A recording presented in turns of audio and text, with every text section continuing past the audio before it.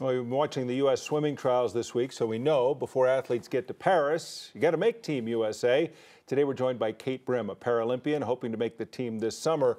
You've already pocketed a couple of world championships, so I imagine for you, making these Olympic trials, it's a pressurized race, but you've been to the top of the podium. You know what it takes. Yeah, for sure. There's definitely still a lot of nerves. The competition is always shuffling and always changing, and you always got to keep your head on a swivel. But you know, the last 3 years for me now has been just nothing but growth, opportunity, and like trialing at every single race, one race at a time. And you know, that's what I'm hoping to be able to do upcoming. And this is it though. Now you're 3 weeks out from the Olympic trials, and then at the end of August, it's time hopefully for you to race in Paris. It's all coming to, all these years of work are now suddenly right in front of you. Yes, exactly. Yep. Yeah.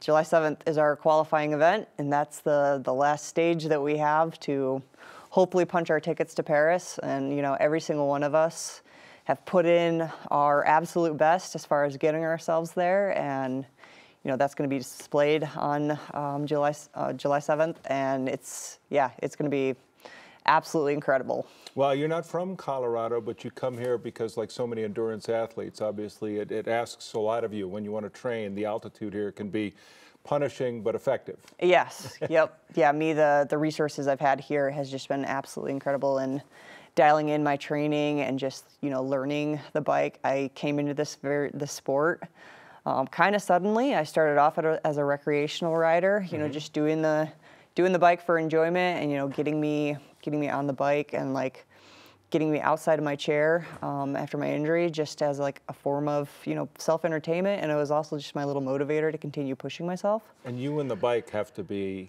in sync. You now probably have a bike that you think is perfect. Yep, that is absolutely correct. Yeah, we all have our individual needs and likes with our equipment, and that's something that we're always working to perfect and dial in. And it's definitely something that I've been doing.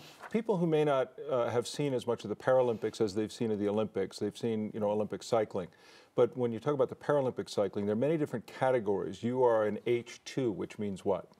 So yes, the Paralympic cycling has a wide variety of different categories. They have the H categories, which is the hand-propelled bikes, and then they have the T categories. Those are the trike categories. Those are one wheel in front, two wheels in back, an upright cyclist. Then we have the C categories. Those are upright bikes. Typically you see amputees, some spinal cord injuries, some TBIs, just lots of variety. And then we also have a category for the visually impaired classification, which is the tandems, which is two people, one big bike. So with you as a hand cyclist, I mean, this asks a tremendous amount of your upper body above your injury. Every bit of it has to be all in. Yeah, yep, for sure. It's the hand bike is a very unique, you know, in many ways I look at it as an art, because it's a lot of upper body strength for sure. And it's also, you know, a very difficult discipline at times. But it's, you know, been the driver for me as far as like proving both to myself, you know, what I truly am capable of, and also showing others, you know, yes, we have these limitations and we have these unfortunate circumstances that we are, you know, shown and brought with, but there's still so much out there, and that's exactly what the handbike has been for me.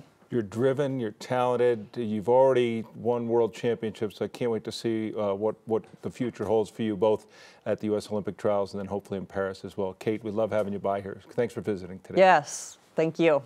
Good to see you. Remember, the Paralympics in Paris 2024 will get underway on August 28th.